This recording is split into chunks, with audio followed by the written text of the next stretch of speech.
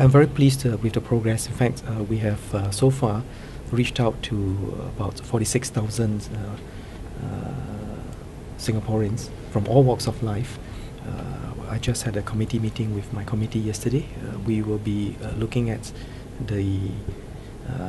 we're going through all different comments that we have received to sketch out what are the broad themes of what we have heard, and then how we can act upon it in the coming years.